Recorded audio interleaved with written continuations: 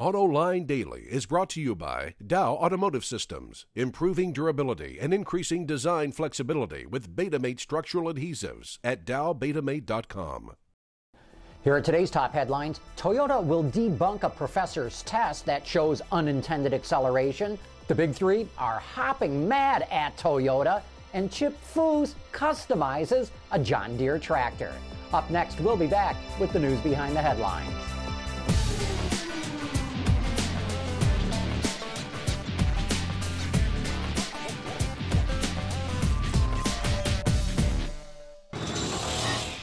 This is Autoline Daily for Monday, March 8th, 2010, and now the news. Big test taking place later today. The AP reports that Toyota claims it can prove that Professor Dave Gilbert of the University of Southern Illinois essentially concocted a hoax when he wired a Toyota Avalon to induce unintended acceleration. ABC News ran that test the day before Toyota executives appeared before a committee in the U.S. House of Representatives. The timing of that piece made it impossible to verify its accuracy before the hearings. Toyota will rely on the Center of Automotive Research at Stanford University to conduct the test. The Detroit Free Press reports that GM, Ford, and Chrysler are mad at Toyota for what they see as calculated, misleading attempts to trash their quality. Toyota sent a set of charts to key congressional committee members showing that the Detroit 3 had 3 times the safety recalls than Toyota over the last decade. The big three are mad because those recalls had nothing to do with the current investigation into unintended acceleration and was clearly calculated to deflect criticism of Toyota.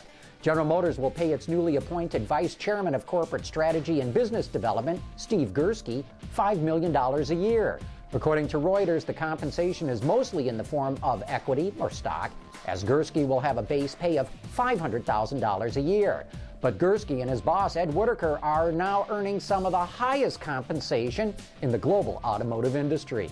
And speaking of having it pretty good, the Detroit News reports that before he retired from AT&T, Whitaker cut a deal for flying free up to 10 hours a month on AT&T corporate jets.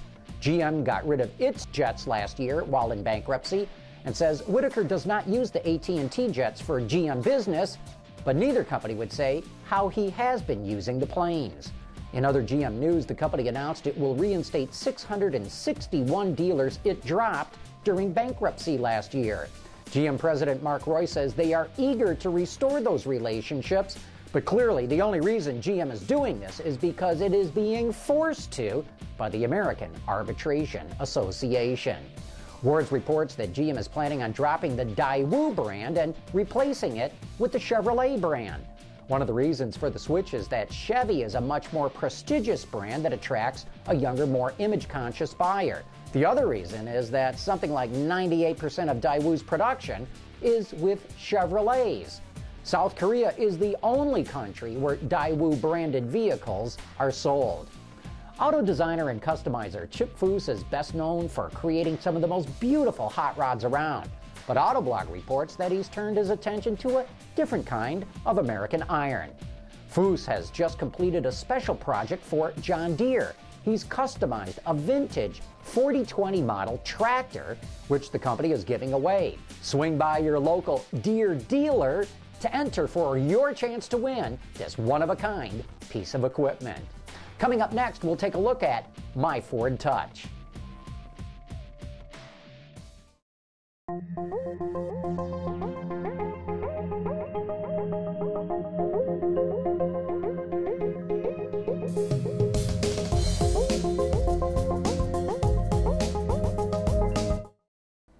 A week or two ago, we told you about MyFord Touch, a new user interface that aims to simplify how people use in-car technology. Today, we're talking about the other half of the story and how Ford is integrating its sync system with mobile devices. Applications are hot right now. Creating and selling these small bits of software has turned into a big business. In fact, there's more than 140,000 apps available for the iPhone alone. They range from games and other time wasters to indispensable utilities like GPS navigation and barcode scanners that automatically compare prices. Users are snapping them up as fast as developers are coming out with them, and it doesn't look like they're slowing down anytime soon. Application downloading is up 82% from 2008. 40 million downloads in the second quarter, and we only expect that number to grow higher. All the trends that we see show that apps and app downloading are just continuing to grow. Ford wants to be a part of this booming business, and it's created an API, or application programming interface, that allows its sync system to directly communicate with apps installed on smartphones.